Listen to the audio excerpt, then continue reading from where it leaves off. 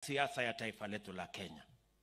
Mara nyingine tena, ninyi kama watu wa Mlima Kenya, bila ya Wakenya wengine kufikiria ama kupanga,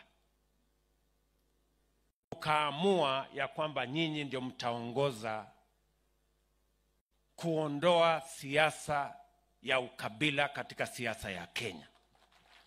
And I want to say in a very special way, the people of Mount Kenya did the unimaginable. They did the unexpected. Watu wengi hawakuamini ya kwamba watu wa Mount Kenya wanaweza kumpigia kura mtu ambaye si wa Mount Kenya karibu 90%. Na mimi ndio nasimama mbele yenu kusema, on behalf of the people of Kenya, you have made our country proud. That in Kenya today we can say we can vote for a leader, we can vote for a party devoid of our ethnicity, and that we have put our nation on a new trajectory, that Kenya will never be the same again. We are going to be a different nation. Na nawashukuru sana. Nasema hivyo kwa sababu mambo mengi yalipangwa. Fitina nyingi zikaenezwa. Uchochezi mwingi ukawa kati yetu.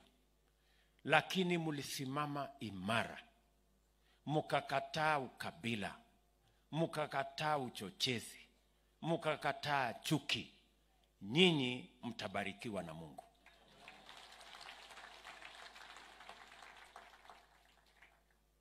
Na mimi nataka niwahakikishie ya kwamba tutaungana na hawa viongozi wote tuweze kubadilisha taifa letu la Kenya, because we have a historic moment as a people.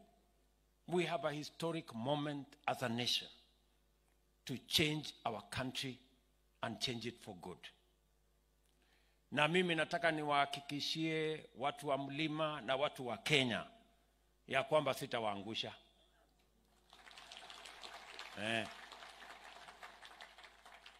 Mkiona vile nakaza hawa marafiki zangu, viongozi wenzangu,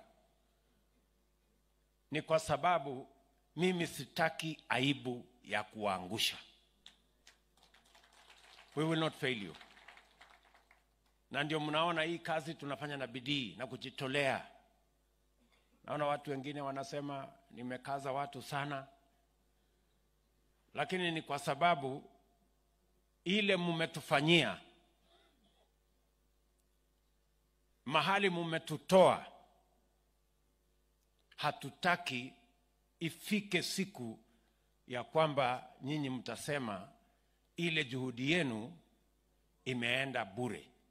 We have to work hard so that we can justify the faith, the commitment, the sacrifice you have made to make us who we are.